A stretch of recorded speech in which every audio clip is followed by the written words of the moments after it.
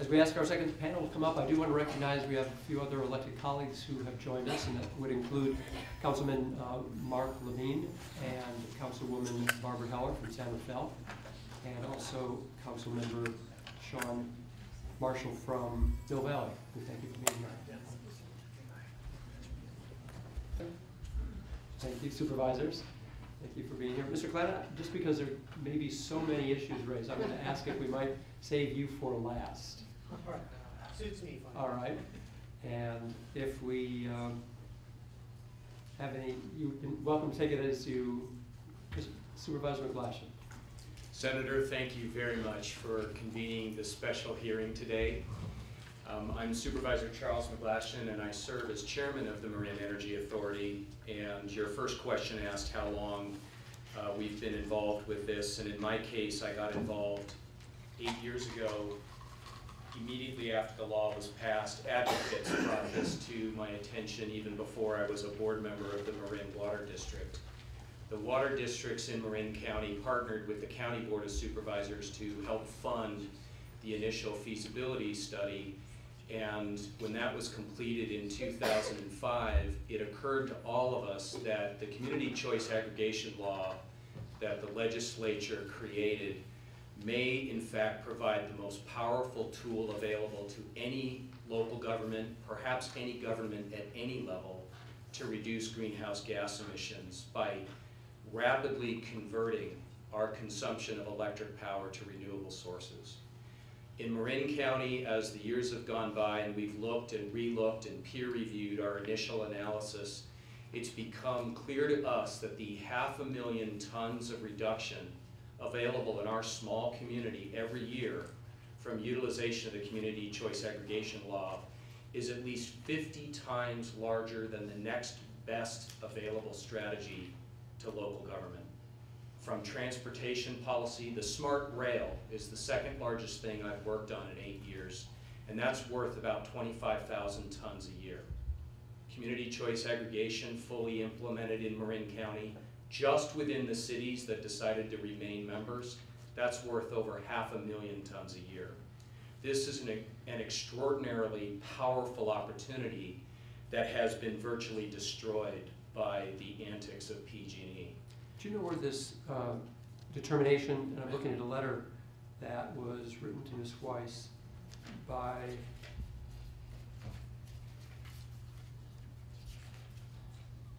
Christopher Warner from PG&E, stating that the MEA's program agreement, number 1, will increase greenhouse gas emissions attributable to energy usage in Marin by as much as 518,000 metric tons from 2010 to 2015. And they based the statement on an analysis by Dr. Joe Nation. The information in that letter is both flawed and deliberately misleading. It was based on an assumption that the Marin Energy Authority would only contract for the 25% minimum threshold of renewable power that the RPS standard we chose would indicate, and substituted everything else for fossil power, i.e. their use of natural gas. We stated repeatedly for the last 5 years that that was not going to be our strategy, and as Director Wise pointed out, we're now 78% non-fossil and 26% renewable. So there was the gain through the 8-year process that we experienced here in Marin was to destroy the scale of the opportunity, to convince cities to leave, and then ultimately to scare ratepayers out of the program, as Director Wise and Mr. Orth indicated to you. And it was a very explicit, sort of baldly admitted strategy. In various closed session meetings that PG&E executives held with my colleagues, meetings to which I was not invited, certain things were said, such as it will be cheaper to bury you with marketing than it would be to pursue litigation over CEQA. And that explicit statement was made to my colleague, Supervisor Steve Kinsey, in reference to their decision in December of 2009 to commence early their marketing barrage to the citizens of Marin to scare them out of the Marin. And who made that statement? Nancy McFadden. So the executives that have already spoken today did a very good job of identifying the technical realities and the explicit technical efforts that PG&E went through to try to destroy the effort here in Marin, San Francisco, and in southern San Joaquin County. And as you can tell, I think Renata Brillinger raised the theme that I most want to emphasize in my brief comments here, that has had an extraordinarily chilling effect for political leaders throughout the state of California to ever embark on such an exercise. The business of politics is a rough sport, and I recognize that. But the unique reputation destruction that I and my colleagues have experienced in Marin goes beyond what is reasonable to expect a city council member or a county supervisor to face in the world of local politics. I find, and I'm not here to be a diplomat today, I find it absolutely outrageous that a monopoly protected under state law is allowed to engage in deliberately misleading and false marketing activities, as Don Wise very carefully explicated today. It's outrageous that those techniques can be used to manipulate a local grand jury, that those can be used to send deliberately false pieces to residents whom I represent, indicating a lack of responsibility that a local government official like me and our other board members want to undertake for the sake of preserving the environment in the face of climate change. You asked David Orth about his motives in doing it down south, and ours were slightly different. We saw this, as I mentioned, as an extraordinary opportunity to cut greenhouse gas. We also saw it as an opportunity to use private sector funding, not taxpayer revenue, not taxpayer resources, but private sector resources, loaned and secured through the agency's cash flow, to drive renewable energy investments into our local economy and to drive energy efficiency investments into our local economy in a way that would benefit local job creation. We also, as you know, set a standard for ourselves that we would accomplish all of these things with competitive rates that would be either at or below or very similar to the rates that PG&E would charge over time. Their rates are now different from ours because they immediately moved them in June this past summer, but our customers enjoy competitive rates and these local short and long-term benefits. In the short term, even if the Marin Energy Authority never did anything other than buy electric power from the existing marketplace, that's good for the California economy. By giving generators that can't or won't sell their resources to the IOUs another buyer to sell to, in the form of us or San Francisco or other community choice aggregators, we provide a new buyer against a monopoly power situation. All of these publicly declared motives that date back to 2003 when I first started talking about this idea were met with a skillfully executed misinformation campaign that was designed to destroy my reputation and the reputation of 55 members of city councils throughout this county who would deign to take the bold step of supporting this crazy idea. And I resent it. It also has made it very difficult to identify any other politician in any other county that's willing to pay that kind of personal price.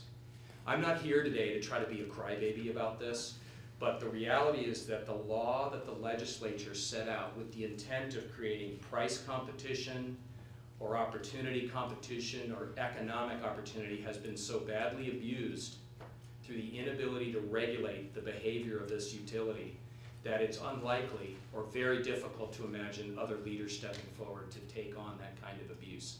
I only do it because I'm hell-bent on answering the children's question about climate change. If I wasn't so determined to do that, I wouldn't have withstood the pounding either. And it's a lot to ask of local leaders. So I guess the first thing I'd say to quickly try to run through the question about what would you do differently. I think the prior panel did a great job of saying the technical changes that might be needed in the law or its enforcement or in regulatory oversight by the Public Utilities Commission. My first piece of advice would be that the commission needs to be empowered to make it absolutely illegal for PG&E to manipulate marketing through call centers, proactive outreach to ratepayers. They need to be forced to cooperate fully as your original law intended. That needs to be cleared up, and it will have to, unfortunately, be spelled out explicitly in advance. We are spending hundreds of thousands of dollars fighting a legal battle, thanks to Dan and others' legal support that we have. Our ratepayers are paying the price of trying to sort out and define these legal boundaries as we go along in implementing our service. Don Wise mentioned that staff time, money, ratepayer resources, and bank loans are all being used to thwart the activities of a utility to mislead the public.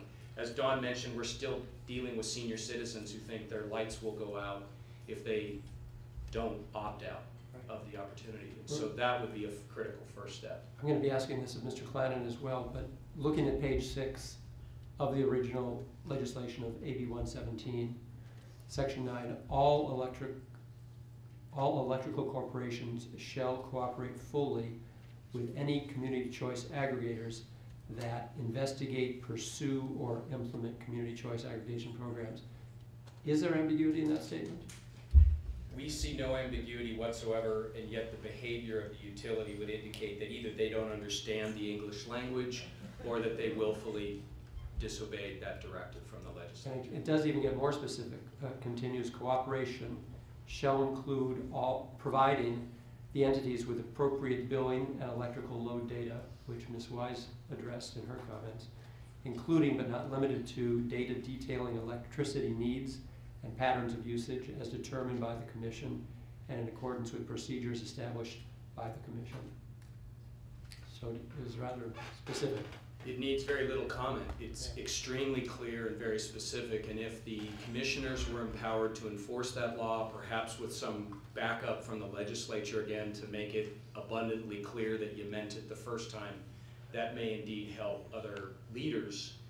One thing that I have indicated when asked to speak about this matter is that jurisdictions can't pursue community choice aggregation without elected leadership. It's become clear as Oakland failed to continue, Emeryville, Berkeley, many of the Chula Vista. The other jurisdictions that were well ahead of Marin County ultimately fell by the wayside because they didn't have that kind of leadership. And the problem is that until that clarity is reinforced or actually enforced with some meaningful penalties or sanctions, it's very difficult to imagine that any politician wants to step up to the kind of abuse that we've had here in Marin County. And again, I don't want to make this about me personally, but the fact is it will be very hard to find other communities that would be able to provide the economic horsepower in their local jurisdictions, the rate security that San Joaquin County was looking for, or the greenhouse gas reductions, which I would argue is frankly the most important thing our generation faces. It's going to be very hard to find a politician that wants to bet their job on the kind of misleading marketing and abusive tactics that we experienced here in Marin. And it breaks my heart on behalf of my own citizens and ratepayers that so many people were misled into believing that this was a risky scheme, and Joe Nation was the architect of that strategy. And so PG&E has the right to hire people, pay them extraordinary billing rates, to deploy a bunch of hired guns that legally are allowed to say completely erroneous and misleading bits of information. Things that Don Wise, Sean Marshall, our vice chair, and other city council members of our board had to spend hours and hours and hours of time in public venues like this trying to correct the record. It would be very nice if the explicit details of the implementation plan were the debate items about participation among cities or participation among ratepayers. And that wasn't the case for us. It was a colossal waste of time and energy in this area. Well, as we move on, let me thank you, Supervisor, on behalf of the entire legislature, which enacted AB 117, for your leadership and risks in the implementation of the very idea and concept of community choice aggregation. I know you've been through a lot, and I've been thrilled personally to see your success unfold, and I know you have a hardworking board and great leadership in Director Wise as well. So it's been a success story. It's been a pleasure to watch unfold. I would do it again.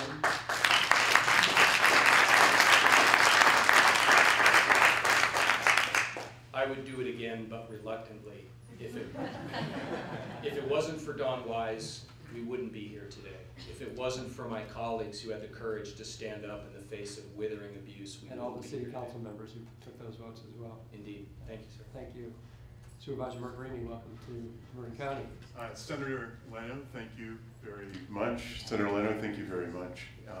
It's a pleasure to be here. Thank you for calling this hearing.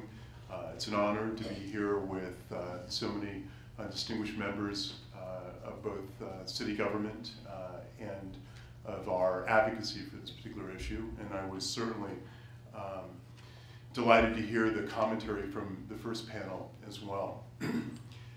Long before I was elected to office, I had a number of experiences in working with and against PG&E with regard to advancing the notion of public power in San Francisco.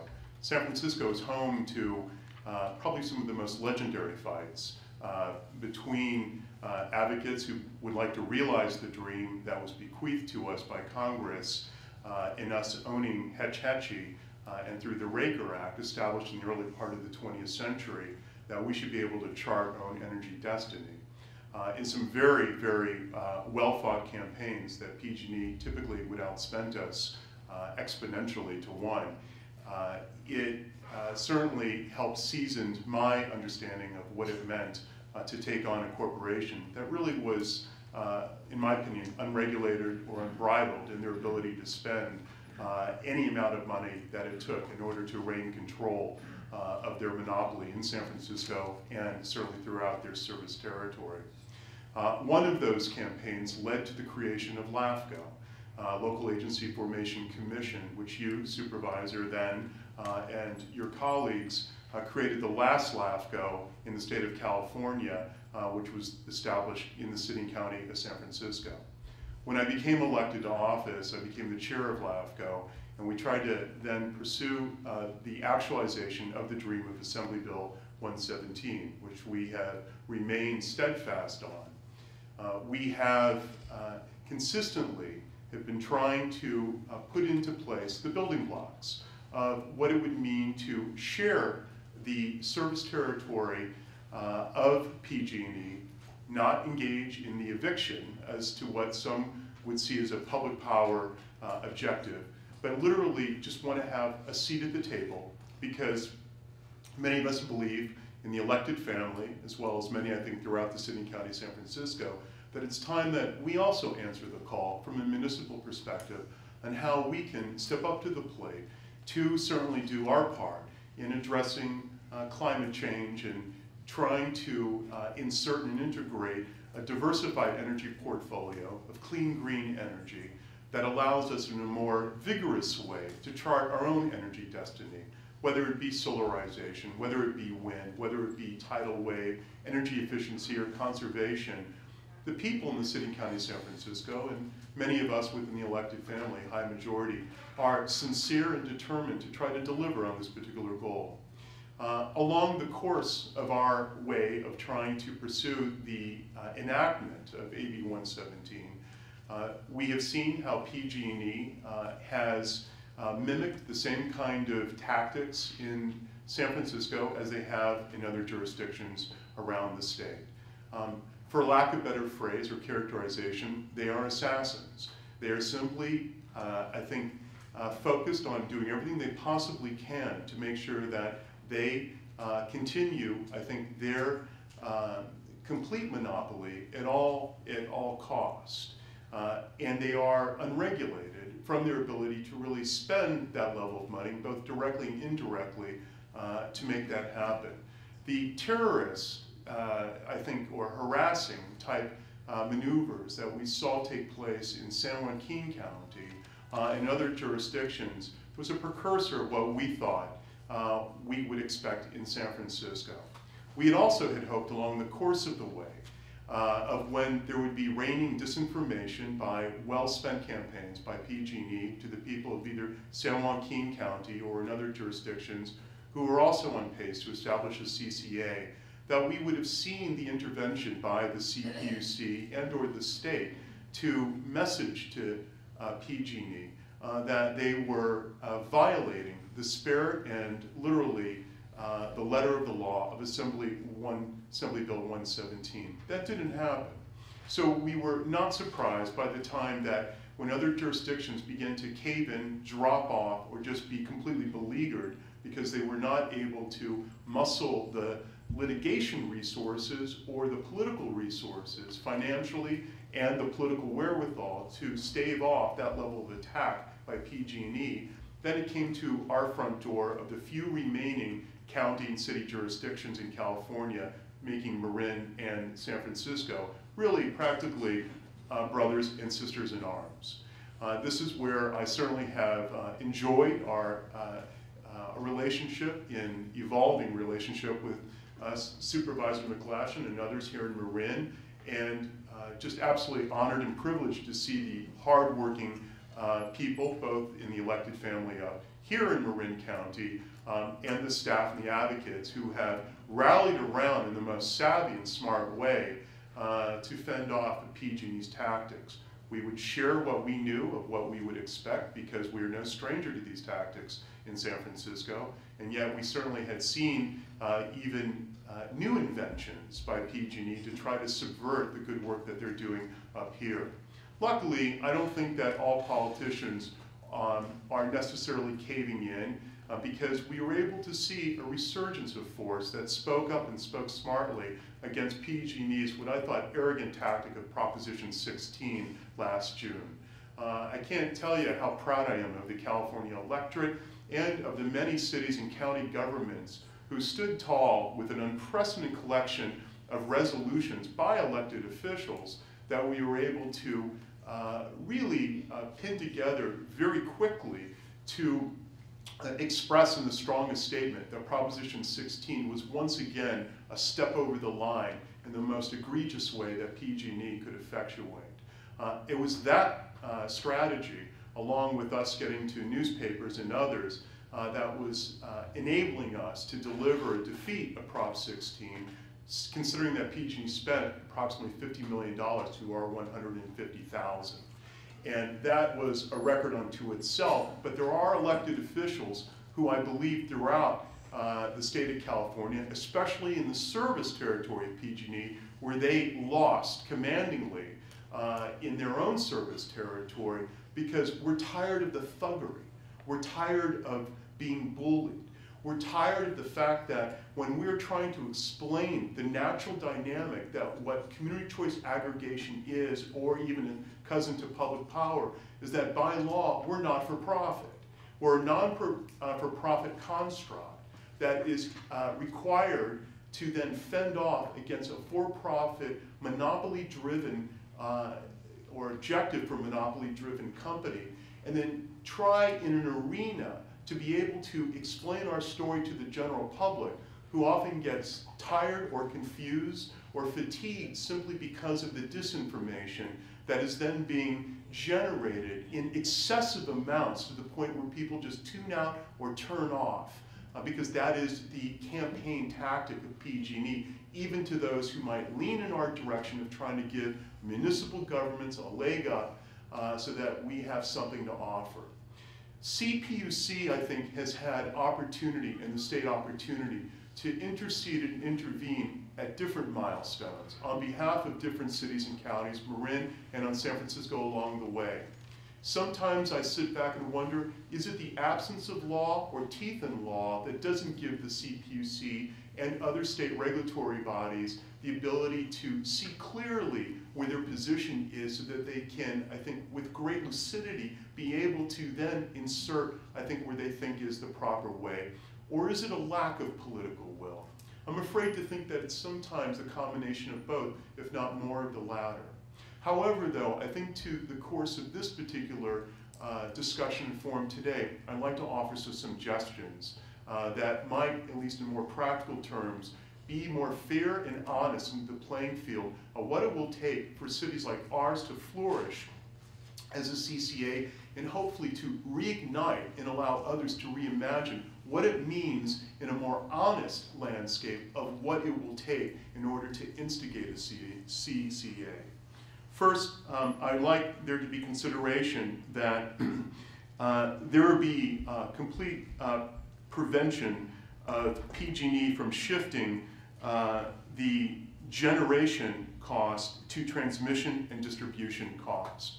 As the law stands right now, PG&E has that ability to basically portray their own sort of shell game as to where the costs are coming from, and them allowing to take advantage of the fact that they would be able to beat our particular costs when by law we are somewhat saddled to the objective of not just trying to meet or beat, but even be that much more transparent of giving a better product if that product certainly exceeds the cost of PG&E, which in my opinion is an inferior product to begin with. Next, certainly trailing on some of the great comments of the first panel, I agree that PG&E has managed to convince the CPUC that because the duty of full cooperation does not specifically prohibit anti-CCA marketing, the legislature intended to allow utilities to engage in this behavior.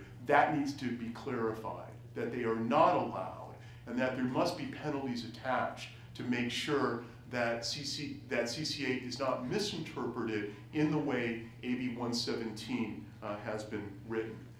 To leave no doubt on this issue, AB 117 should be amended to make clear that the duty of full cooperation prohibits utilities from, at minimum, 1, engaging in anti-CCA marketing, 2, soliciting opt-outs, and 3, using utility employees to market against CCA programs. The unions, of course, in IBEW 1245 and Local 6 have also been used to deploy in some of the muscling of against anti-CCA activities.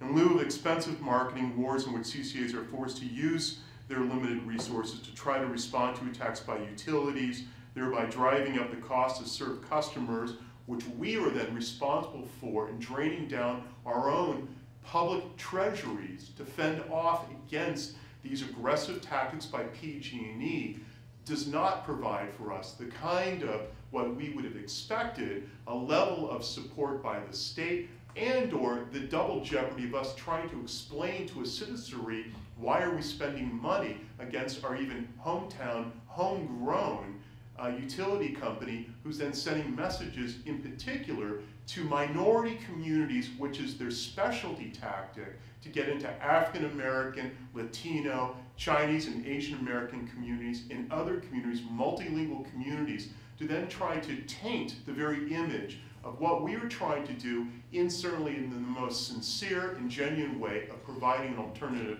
to what PG&E provides them.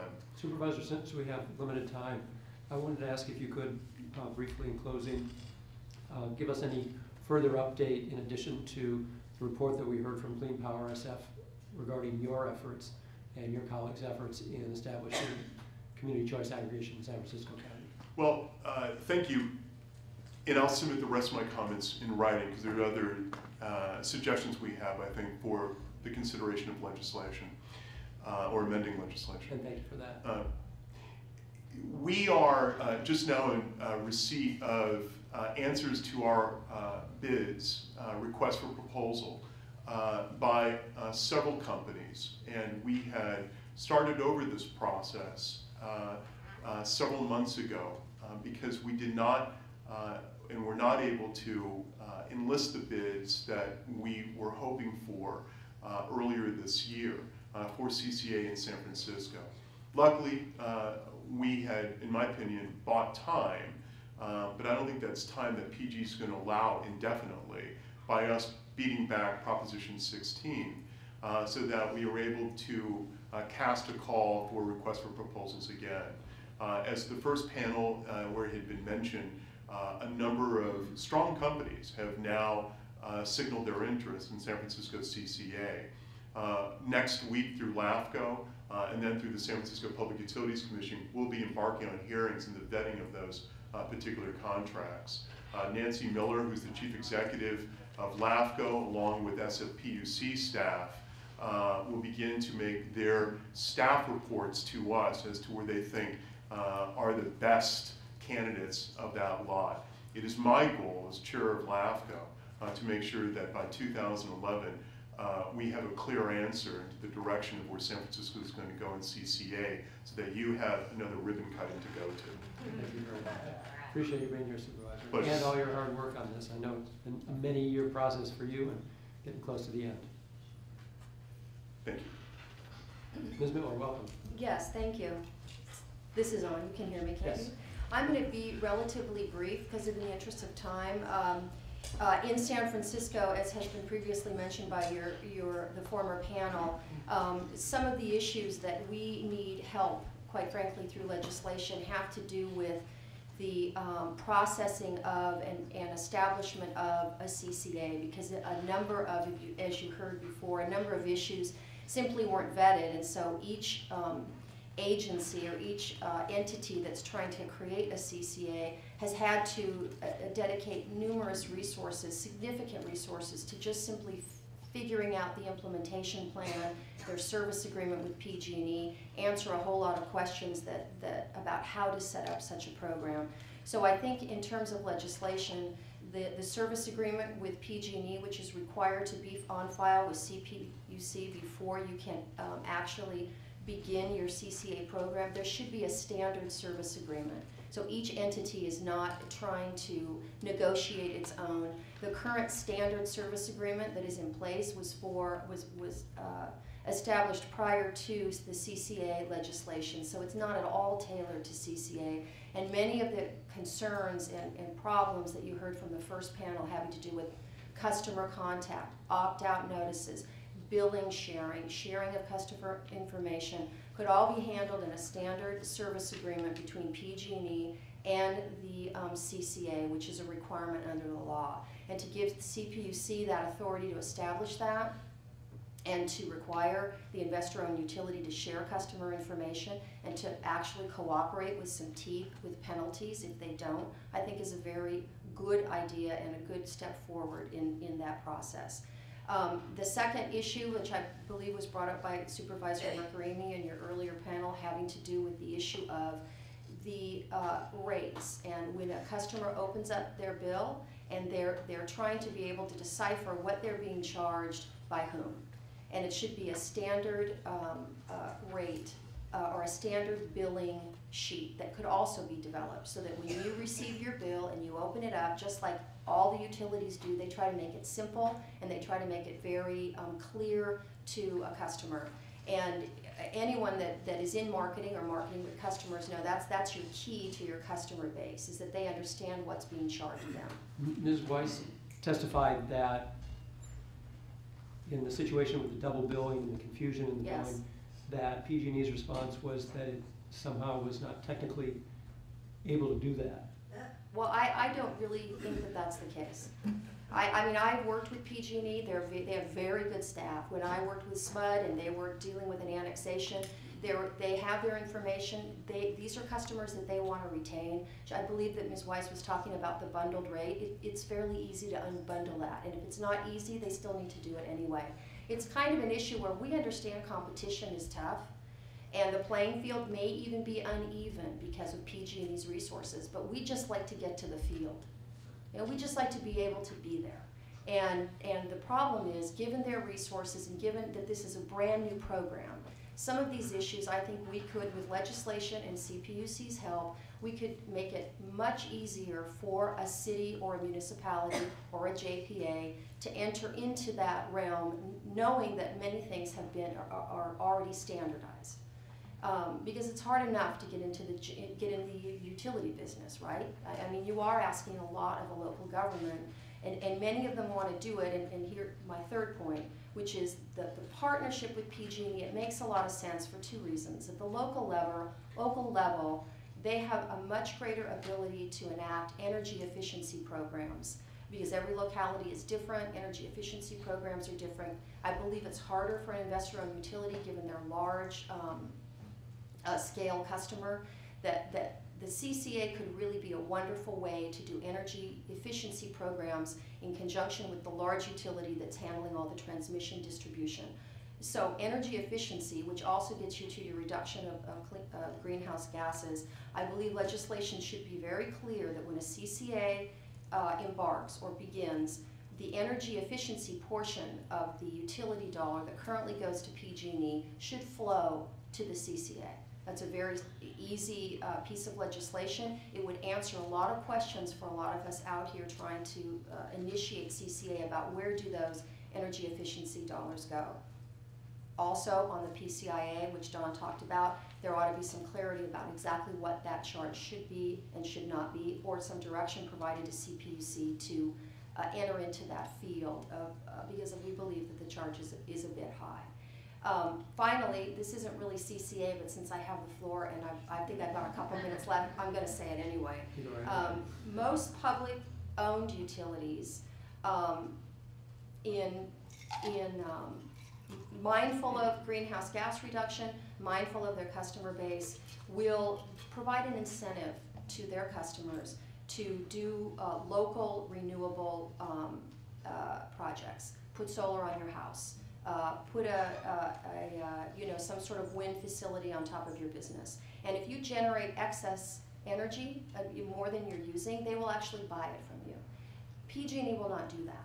If you put something on your house and you're generating excess energy, you don't get any benefit of doing that. And I think that you could, with the legislature's help, pass legislation to require that, because it is, in fact, the investor-owned utilities could get credit for that on their renewable portfolio, and it just makes a whole lot of sense, and it would encourage local renewable, which is another thing. Instead of large solar, large wind farms all over the country, would do a lot towards pushing our energy platform forward. Thank you very much. Thank you so much. Mr. Douglas, before Mr. Flannan. Senator, clean up. Senator, thank you very much for the opportunity to speak today. And as Paul's going to be batting cleanup here today, I'm going to also try to be brief. But first of all, I just want to say that my firm is privileged to represent the Marin Energy Authority. We made a conscious philosophical decision many years ago that we would only represent parties who supported competitive markets. Needless to say, that means we don't represent utilities. It does mean that we are frequently on the opposite side of them, and we are particularly on the opposite side of PG&E on any number of issues that pertain to the operations and the future success of the Marin Energy Authority. There were a couple of questions that were asked. I'm going to respond specifically to two, one in length and one very briefly. The first question was, as someone who works closely with a state regulatory agency, what do you believe could be done to improve the situation with the PUC? And I would first like to start my remarks by simply commending the PUC. I don't believe they have all the tools that they need with regard to community choice aggregation, but nevertheless, with the tools that they have been doing an admirable job. There has been, you have already quoted the provision from the statute that requires that all electrical corporations must cooperate fully with any community choice aggregator. There's a fundamental problem with that. Yes, it's explicit. Yes, it's not vague. But the problem is there's no teeth behind it. And the fact is that you need to have teeth in that provision. What we've seen is not the cooperation by the utility, but we've seen the antithesis of that. That provision of the law has clearly been far more observed in the breach than in the adherence, and something needs to be done about that. Specifically, I'd suggest two things. Number one, we need some sort of regular reporting and monitoring system by which proposed or existing CCAs would report to the Commission on a regular basis with regard to the utility's performance in meeting or breaching that cooperation requirement. And the utility should have an opportunity to respond to those reports, and the Commission should have the clear effort to investigate and take remedial action. What do I mean by remedial action? Well, among other things, we have a complaint procedure at the commission that allows someone like Marin to file a complaint against PG&E. And you asked Ms. Wise earlier as to why Marin had not. And one of the reasons, quite simply, is the cost and the extensive amount of time that it takes to do that. And as a result, Marin has been hesitant to do so, and one of the reasons for that, quite simply, is that it is so expensive to do so, and there is no ability of the commission to award damages. So Marin could make a absolutely persuasive and convincing presentation demonstrating the issues with what PG&E had done, and the commission would not be able to award any damages to Marin or any attorney's fees to Marin for what it incurred in trying to fight and contest the behavior by the utility. And that's really problematical. So I would suggest that the statute does need to be modified to provide more teeth along the lines that have just been suggested. Secondarily, a couple of parties have referred to the need for some sort of marketing code or a code of ethics. I think the statute should be modified to direct the PUC to develop such a code of ethics for utility marketing efforts vis-a-vis CCAs. I mean, for example, the fact that PG&E engaged phone banks to call every prospective customer in Marin makes a mockery of the full cooperation requirement. We think also that there ought to be consideration given to a mandatory functional separation between the utility customer service activities, and by that I mean things like energy efficiency, advice on tariff issues, participation in utility customer rebate programs, etc., with the competitive marketing activities, which ought to be both staffed and funded by non-regulated resources of the utility's parent holding company and not funded and staffed by utility ratepayers. There's also been a mention of the 3-year return rule, and something needs to be done about that in the statute as well, because under current commission rules, with a customer that returns to bundled utility service has to stay for at least 3 years before it can return to the CCA. This requirement either ought to be eliminated or shortened considerably. It was imposed years ago, originally in the context of direct access. And the justification, which I think was faulty then and remains faulty today, was nonetheless that, well, these are large customers, and when they return, it could affect the utility's procurement planning. I don't think that justification holds any weight anyway, but even if it does, it certainly holds no weight when you're talking about residential direct access customers. What the 3-year rule has done is it effectively rewards a utility for anti-competitive activity. Engage in phone banks, send misleading mailers, get customers to opt out, and guess what? They're ours for 3 years, and they don't get to go back. That's rewarding bad behavior, and something Selling needs them to be done on the about opposite in the process. that. I'm sorry, what? And selling them on the opposite. Yes. Okay. And finally, I'd like to echo the comments of Supervisor Mirkarimi with regard to generation costs. All of the utilities, since competitive markets began in the late 90s, have been engaged in the ploy of trying to shift generation costs into transmission and distribution rates. When they do that, they accomplish several things.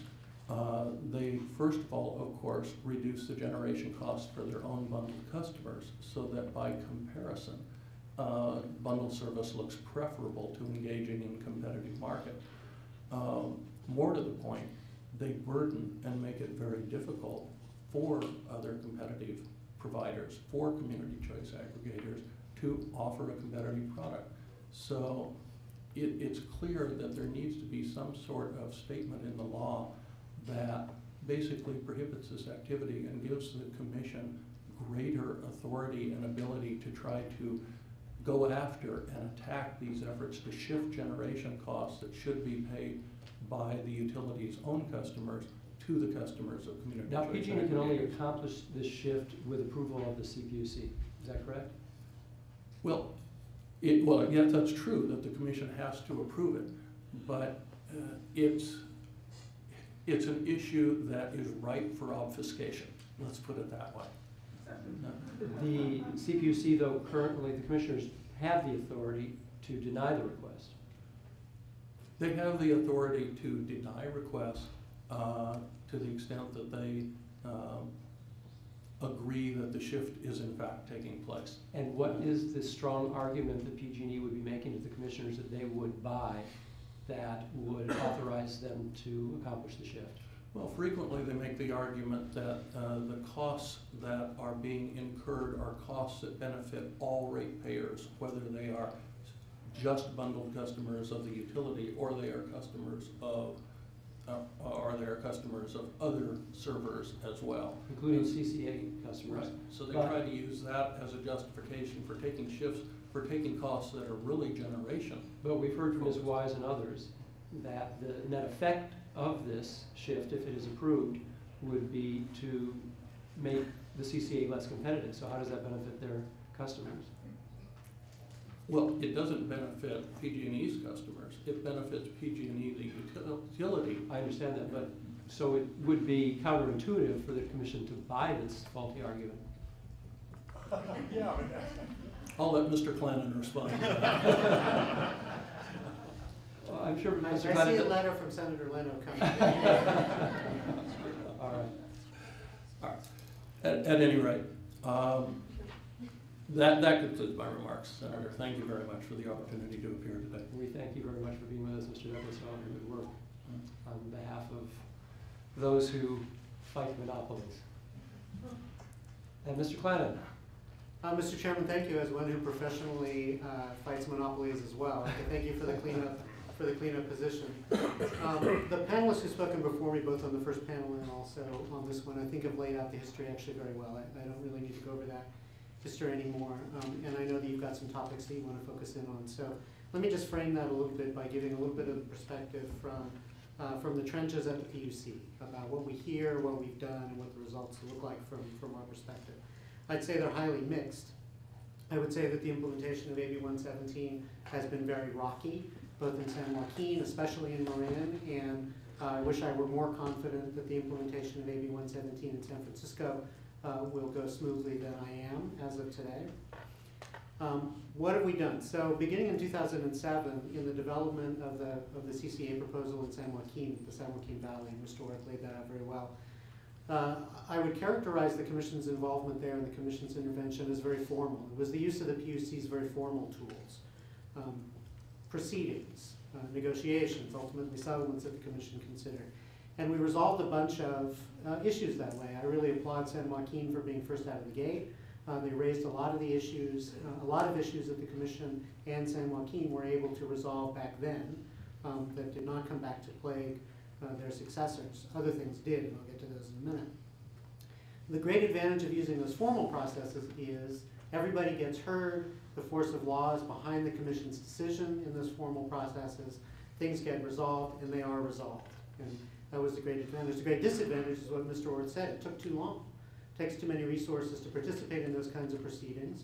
There are very good reasons why those proceedings take a while. Everybody needs to be heard. The Commission is required to make its decisions after adequate due process. There's very good reasons for that, but it does come with a cost in time and in resources. And nobody on either of these two panels, we're all public employees or public employees once removed in this whole process. Nobody has the resources to get every decision resolved in that way. Then we come to 2009 and the beginnings of the marketing efforts, the counter-marketing efforts by both MEA and by PG&E. It hasn't been talked about much here, a little bit, that there's been a lot of informal involvement at the Public Utilities Commission. I first met Ms. Wise in the context of the PUC staff mediating a series of disputes between PG&E and MEA around the servicing agreement, around some sort of basic definitions of who can say what, who can call whom, and so on. That was a difficult negotiation. PG&E has not made any part of implementing AB 117 easy, and I don't expect them to change that. I think Mr. Douglas is exactly right, and I'm going to come back to motivation here in a minute. As a result of that mediation, which took a lot of time at the staff level and a lot of resources that the ratepayers are paying for among my staff and my own time, we got a lot of things resolved and we moved forward. Then we get to marketing. Now, marketing's been talked about a little bit here, but I think it's important to realize how that was presented to the Public Utilities Commission.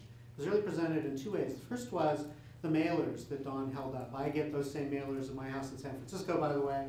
I got plenty of copies of those mailers.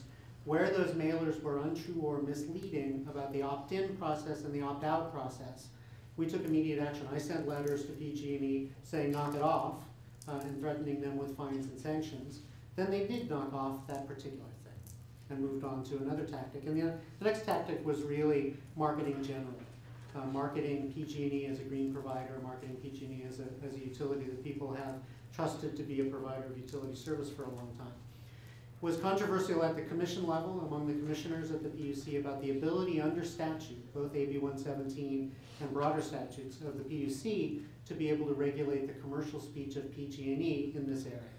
And where the commissioners ultimately came down was establishing a standard that any marketing by PG&E, any exercise of that commercial free speech by PG&E in this area couldn't be untrue or misleading. I have to say, it shouldn't be controversial for the PUC to establish that, but it was. We did establish that PG&E marketing efforts can't be untrue or misleading, and establish an expedited way for CCAs like Moran, like Clean Power SF, to bring us examples of utility, not just PG&E, but anybody else, of utility marketing that's untrue or misleading. We established a very expedited way for the PUC to tell the utility to knock it off, not just by the executive director sending a letter, but through an order by a judge that would have the teeth of fines and sanctions behind it if the utility continued. So we learned some things in the San Joaquin Valley process and settled some questions. I would say from the PUC intervention perspective, the big move forward that we made as a result of Marin was that we've now established an expedited way using the fines and sanctions authority of the PUC so that CCAs, wherever they might be, Clean Power SF and others that come up, can use the PUC's fines and sanctions process to go after a utility that is being untrue or misleading. Mr. Kleiman, what have been the fines and the sanctions that have resulted in the egregious acts of PG&E, which have been documented over and over and over and over again, despite your telling them to stop? Yeah, so have there been any fines or sanctions? So I told them to stop in May, and in May the commissioners also established this expedited process. Since then, no CCA has brought a complaint under that expedited process. I say to the CCAs here in this room that process is cheap and fast. You come to the PUC with a copy of the mailer in your hand, we evaluate it, and we take some action. PG&E, after my letters and after the establishment of that procedure, significantly reduced its marketing, as I think the folks here will tell you, and it had that positive immediate effect. That tool is now there. It's got the fines and sanctions backing behind it, and I'm expecting it. Its purpose is not to collect fines and sanctions. Its purpose is to prevent that behavior to begin with, because as the folks in Marin also have said here, and this is very clear, once a potential customer or an actual customer gets in their head some wrong message from any side, it's very hard to get that out. It's very hard with good information to drive bad information out of the consumer space. And so it's important that, what we're about here is not collecting fines and sanctions or slapping PG&E. What we're about is preventing that behavior from the beginning. A thought comes to mind. First of all, I think it's important that there be some fine, some sanction, so they know if they do it again, it's not just going to be, they're not just going to be told to stop again, whether it's mailers or some other tactic. And as you said, they went on to other tactics. They just stopped the mailers. And is there currently, or might there be, a facility so that the victim benefits from the fine, not the CPUC, but it goes back to Marin Energy Authority to cover some of their costs? Well, that gets me to some of the ideas for legislation that have been talked about on the two panels, and I think that's an important one. So in current law, as you and I have discussed in another context recently, the Commission has the authority to levy fines on the utilities that we regulate. It's $20,000 per violation. A violation can be for a continuing action every day, People could argue that any individual mailer that was unsure or misleading was an individual violation. So those dollars could rack up fast as fines. The current legislation and long-standing legislation does not permit the PUC to award damages to anyone who was the victim in your lexicon there of the behavior. Instead, those fines monies go to the general fund. And you know very well that once they go to the general fund, they don't come back out again. So that would take a change in legislation in order to permit the commission essentially to pay damages, to award damages to people who are victimized by this kind of behavior. Another idea that's been talked about here in both panels, and Mr. Douglas alluded to it again, was the notion of a code of conduct, and for the utilities. I think that's a very attractive discussion for the legislature to be having now, and I appreciate the ability to be in that discussion. I think, despite the fact that words like fully cooperate are clear English and precise English, and you and I can agree on them together, they're very difficult legal concepts to enforce against highly sophisticated opponents who will say, well, you know, yeah, we cooperated, we gave the appropriate billing information. Well, what's appropriate? How do you determine that? And by the time, by the way, you've gone through all this process, whatever CCA that was is gone. And got tired and left. So I think the notion of a code of conduct to help bring teeth into and definition into things like fully cooperate would be very useful to the commission in implementing this legislation. And I think it's that's a discussion that is very much worth having, and I appreciate the ability to be in it. I know you've got questions that you want to ask, so I better just stop there as the time is late. But I want to say to the members of the public here, especially, that there is no sense at the Public Utilities Commission of defending PG&E or any other utility when it violates the law. We use the tools that we're given in the best possible way that we can.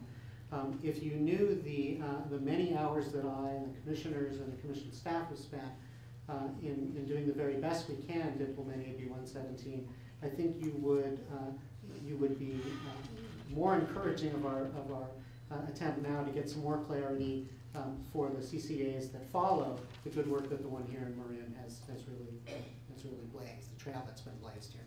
Thank you, Mr. Klein. We appreciate your being here and also your constructive suggestions as to how we might legislatively respond to all that's transpired in the past couple of years. Do you take any argument with Ms. Wise's comment that there was lobbying occurring here in Marin County in opposition to the creation of the Marin Energy Authority that was not on the shareholder side of the utility? As again, you and I have discussed in another context, the definition of shareholder money versus ratepayer money is both very simple and very complex. So I'll give you the simple answer, it's all ratepayer money. Where PG&E gets its money is from the ratepayers. To the extent then that we folks in the regulatory arena draw distinctions between shareholder money and ratepayer money, I think for the members of the public, to a degree, that's veils. That can appear to be a shell game. Having said that, an individual PG&E employee can charge her time to shareholder-funded accounts or ratepayer-funded accounts. It's commonly done. You actually have to get in with accountants and green eye shades to get to the bottom of that sort of behavior. The Energy Division staff that's been talked about here a couple of times this morning has done that and has looked to make sure that PG&E is billing its time appropriately, and I'm fairly confident that went on. But you know, as I say again to the members of the public, it's all ratepayer money. You know, it comes from PG&E's customers ultimately. I would wholeheartedly agree with you, and different from other utilities which you regulate, Comcast, AT&T, which have a variety of revenue streams and sources, PG&E has exactly one. It is ratepayer, it's all ratepayer. Without it, there is no shareholder money. So I don't know how we get to the bottom of that, because this is an issue that continues to arise, both the interference that we experienced in Marin County, that which we experienced in San Joaquin, which we are already announcing we expect to experience in San Francisco County, and then of course the huge sums of money that were spent in support of Prop 16. Completely PG&E initiated, implemented, there was no grassroots anything. It was all for one purpose by one perpetrator. My mailbox filled up at the same time yours did, yeah. And then to claim that it was shareholder money, and I understand the fine points of it as well, but definitely concerns me that my ratepayer dollars were used to print outright knowledge lies, that, with the purpose of which was to encourage opt-outs. Just something wrong with that. With regards to Mr. Douglas's comment that the phone banks that they set up, again, in the one other effort to encourage the opt-outs, made a mockery of state law. It's a pretty strong statement. Yeah, in my letter, and actually following up on earlier commission decisions following San Joaquin and following earlier developments in Marin, the commission had laid out very clearly, starting with the statute and then commission decisions laying out very clearly how the opt-out process was to work. My first letter to PG&E in May cited that and said, knock it off. You don't get to do this. You don't get to call up customers in Marin and try to get them to opt out. Then when they got that letter, they stopped that particular thing. And I guess we've gone down that path before. The other thing I'll say is that utility activities, call centers, marketing, newspaper ads, I've seen the newspaper ads in the IJ that had a little coupon that looked like an opt-out coupon. It was not a lawful opt-out coupon. It wasn't supposed to happen that way, but that's what it looked like. I've also seen mailers that were on PG&E postcards, had the PG&E logo, but somewhere in there, a little fine print, it said this is not from your utility, but it sure as heck looked like it was from your utility, encouraging opt-outs and claiming to be opt-out information. All of those things are covered by the decision that the commissioners issued with this very fast temporary restraining order backed up by fines and sanctions back in May. All of those things are not paid. So any call center that starts operating in San Francisco, I expect an immediate call from Clean Power SF. If I get one of the calls, I can tell you I will start the process immediately to make sure that that doesn't happen. Wouldn't it make sense, given that we have this clear vision of what is likely, this is like a storm coming in off the west coast, the Pacific coast, right? It's about to hit the Bay Area. We see it coming. We can document it. We have no doubt of its arrival. Wouldn't some fines and sanctions now for what they've already done? The mailers, stop, okay. The phone calls, stop, okay. The coupons in the newspapers, stop, okay. They have endless opportunities for further nefarious creativity. Why would we not want to say, okay, $20,000 a day, and it starts here and it ends there? Maybe that would discourage that storm from arriving off the Pacific coast. Yeah, I take the point, and per phone call, yeah. And by the way, I'm just repeating something from the crowd. Per phone call, the definition of a violation is under that statute in the hands. Might we get their attention? Because we haven't gotten it yet. Yeah, I take your point, and I know it's a discussion that you've had with PUC commissioners as well. I don't have any argument against that, except to say that that's a choice about how you get the right behavior. And that's a perfectly valid choice. I said earlier that I wanted to say just a quick word about motivation. We're a regulatory body. We are very good at determining a fact and then taking action based on that fact. I can determine very clearly who sent the mailer, what the mailer says. I can even conclude... And it was illegal. I can even conclude pretty well that it's misleading or untrue and therefore illegal. Very difficult for me to determine motivation.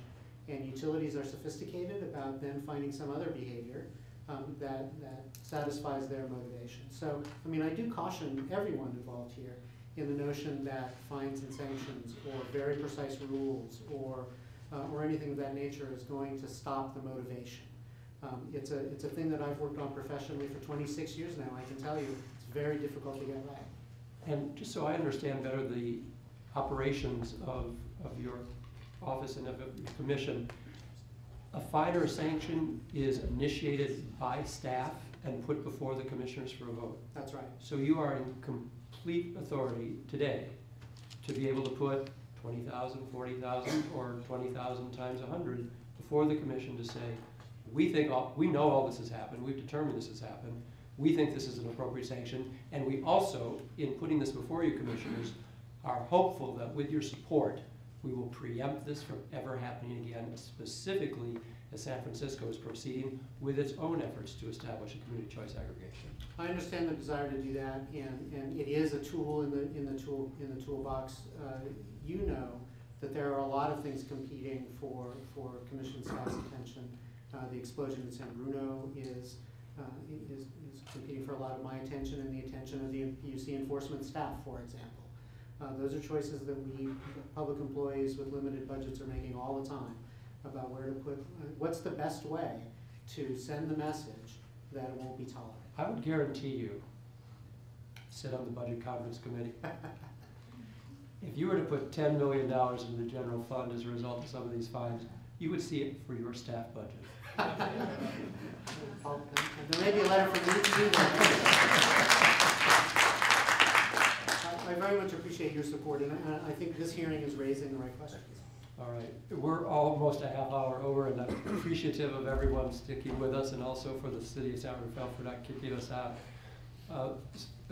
Supervisor McGlashan, you had a comment.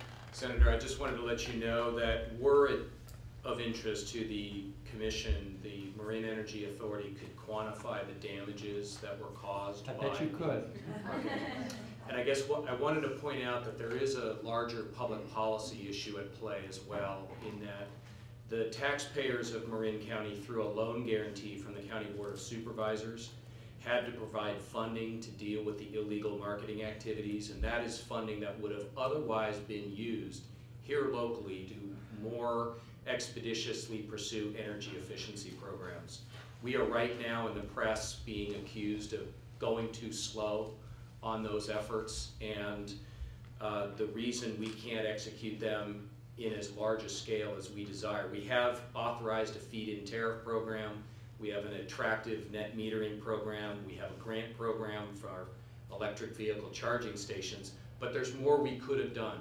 And those resources were diverted into an incredibly unproductive marketing war and time spent with attorneys at the commission to deal with the antics.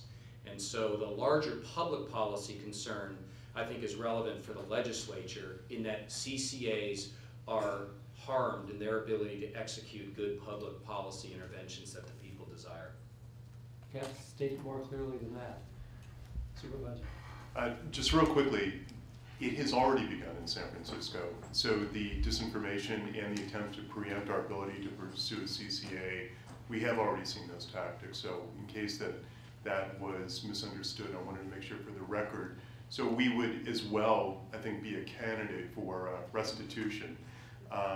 If the CPUC sees so fit to pursue, I think, the grievances we would have against PG&E by the mailers that have blanketed the city and county of San Francisco, and by the well-paid tactics already, just to try to handicap us from even getting beyond the embryonic stage. And the other thing is that what hasn't been said, at least not that I heard, is that for those who are not going to meet the renewable standards, why are there not strong penalties attached for that PG&E, who's already been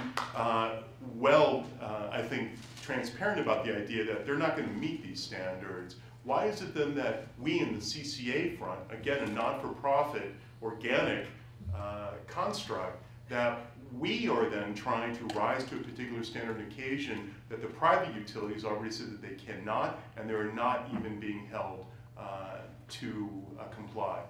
It's a good point that you make, and also just to remind everyone that though we were unsuccessful, and Senator Smitty showed great leadership in his legislative efforts to put into statute a higher renewable portfolio standard than we currently have today, the 20% by 2010, but 33% by 2020, that the governor did put that into place as an executive order, and I would imagine that our new governor is not likely to change that. So the idea is to get it even higher, give them a little more time, because they clearly were struggling to get even to the 2010 standard of 20%. We have to get out here in just a few minutes. We also have to allow for some public comment. So I want to thank you, Mr. Glenn, for your forthright comments, and Ms. Miller and Mr. Douglas for your assistance today as well. And supervisors, we would not be here today if it weren't for each of your leadership. So thank you very much. Continued success. Thank you.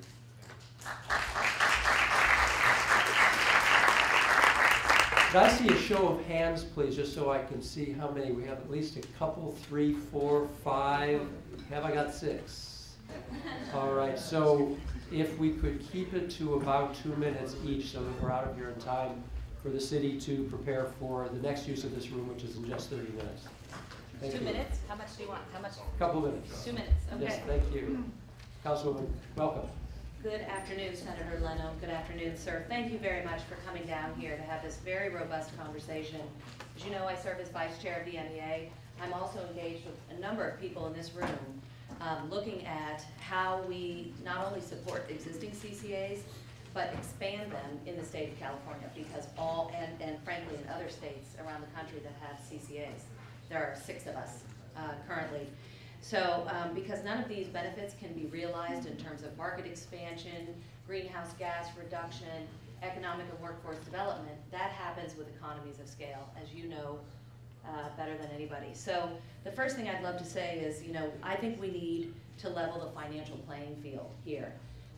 The discussions here about fines and sanctions make a ton of sense to me, because it's all nice to get a letter and a slap on the wrist, but in the end, we need to hit PG&E where it hurts, and that's in the pocketbook. And if you can't figure out a way to have remuneration back to the individual agencies, which on behalf of MEA, I can say we can figure out to the dollar exactly what all of these tactics have cost us. Our staff has run great analysis. It would be great then maybe to look at funding a regulatory and legal defense fund, so that there is a way to begin to offset some of these expenses that bleed us to death while the due process is happening. So that may be a way to do it that provides some kind of a compromise on the issue. I also think we need to re-engage the California Energy Commission on this issue. They've done fabulous work in the past. They're doing great things with energy efficiency right now. But in truth, talk to any of those folks, CCA is not an acronym that you talk a lot about now at CEC, and it's a critical partner to get back on board on this issue.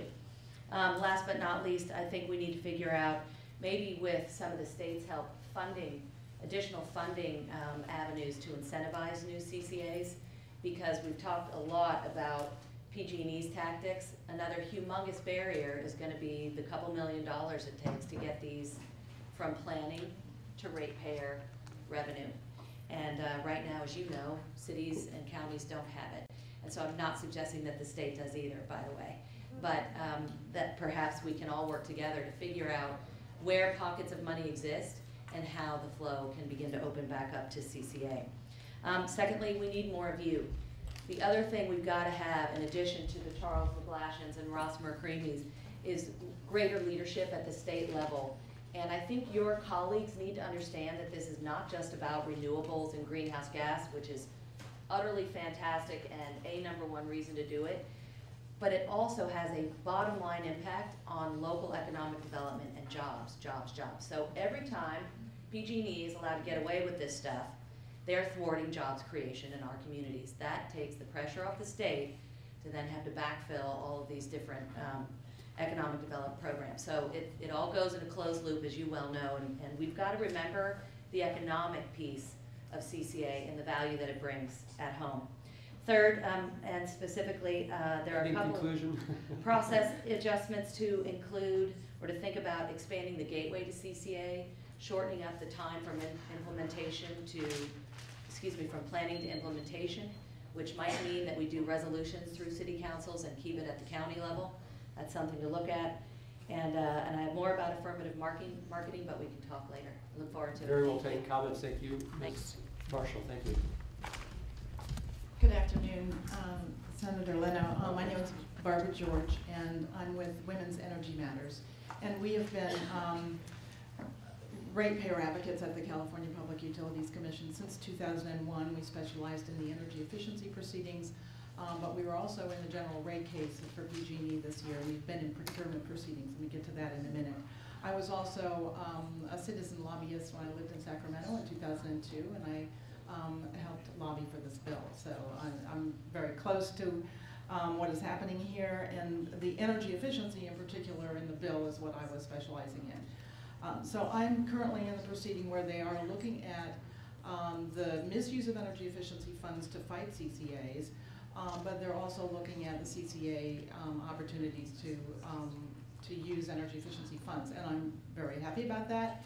It's a very compressed little piece of the proceeding, so I'm not sure exactly what it's going to look like. But I think that there are important things that we need to have your help on. One of the things that Women's Energy Matters filed a year ago was an application for rehearing of the current energy efficiency portfolio's decision. And we said PG&E is able to misuse these energy efficiency funds at will in the back room, in the front room before city councils. We have videos on our website of the misuse of energy efficiency funds in Novato, which was the subject of the resolution that the commission did pass.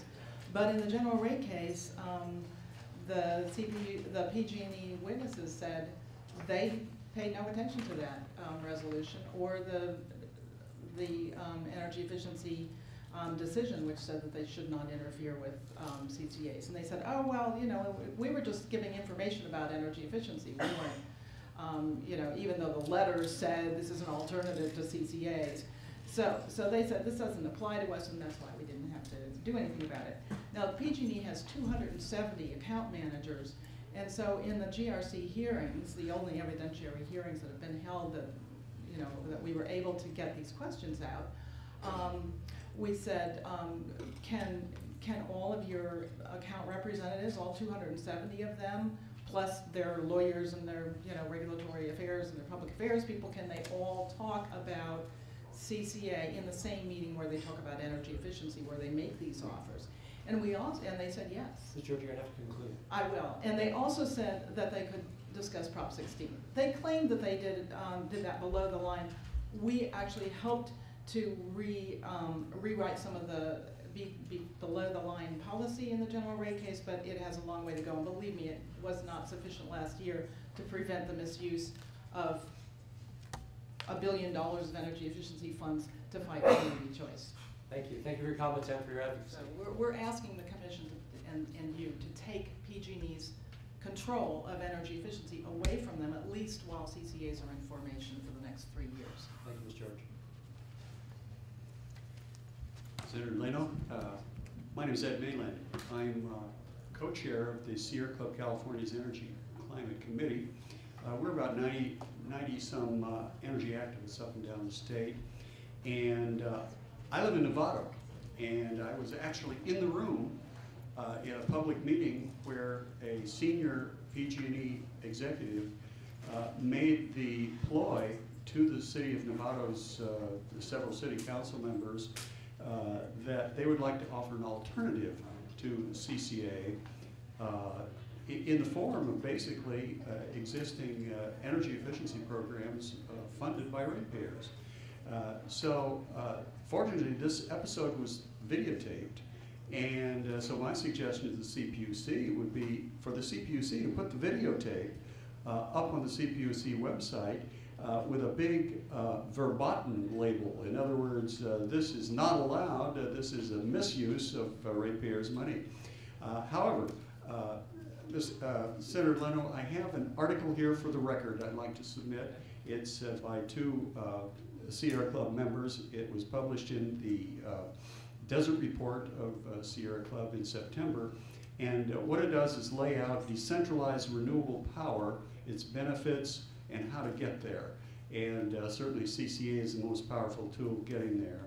And so I'd like to submit that. Also, I'd like to submit the testimony of Sierra Club California in the general rate case proceeding phase 2, in which Sierra Club in great detail deconstructs PG&E's ploy of shifting charges to the transmission side. And I hope that would be useful to you. It has a great deal of detail on that. Finally, if I might say that PG&E has used the threat of CEQA litigation to try to frighten local officials. I don't know the legislative or the regulatory remedy for this threat, but just in common sense, It's preposterous for CEQA to be deployed against a plan, not a project, but a plan that promises to do more for greenhouse gas reduction than any other single means. Thank you very much. Thank you, Mr. Mayland. Our last two speakers. Welcome. Thank you again, Senator Leno, for holding this hearing. My name is Al Weinreb. I'm representing here the Local Clean Energy Alliance, which is an organization of about 60 groups. It's a Bay Area organization, mostly based in the East Bay. So I'm quite familiar with Oakland and Berkeley's efforts around CCA. I've been to hearings and council meetings and so on and so forth, and it's very clear that those two cities at least are very, very shy and not willing to take a step forward because of everything that you've heard about today. The financial barriers, the political barriers, it's like a huge mountain. So the CPUC is really too little too late in all cases every time to be of any kind of reassurance to our communities.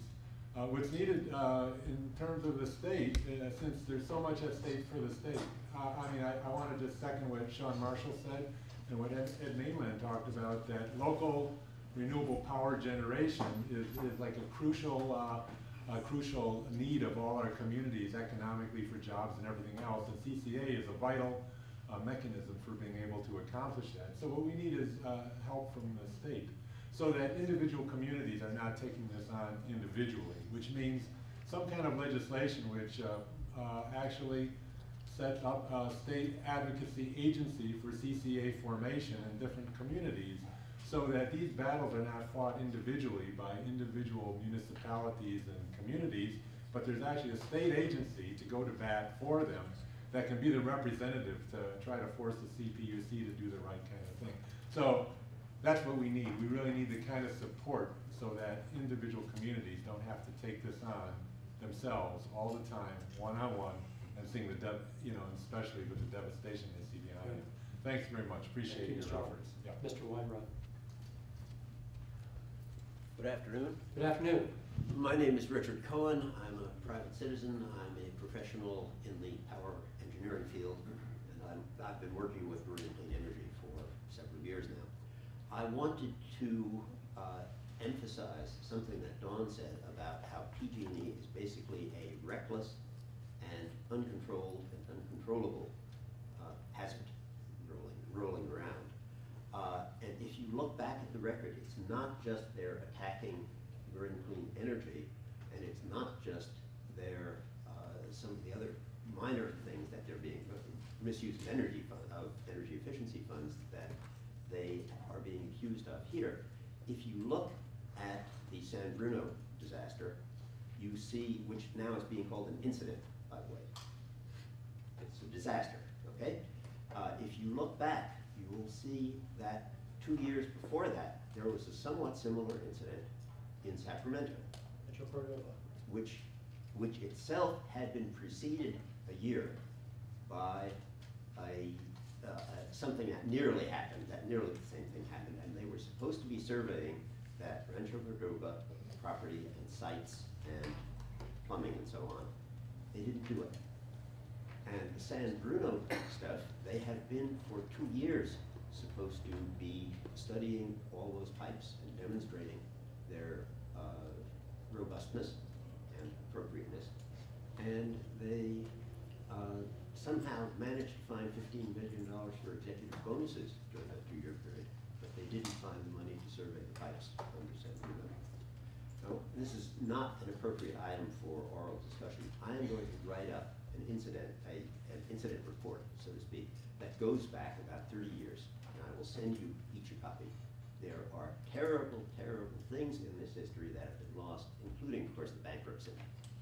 The most expensive of all, the bankruptcy, which has been laid off on the state. But I will put together a list of these things that will show you that PG&E is just a rapacious and limitless taker, shall I call it, of the situation, and they just figure that they'll hire the lawyers that they need to clean it up.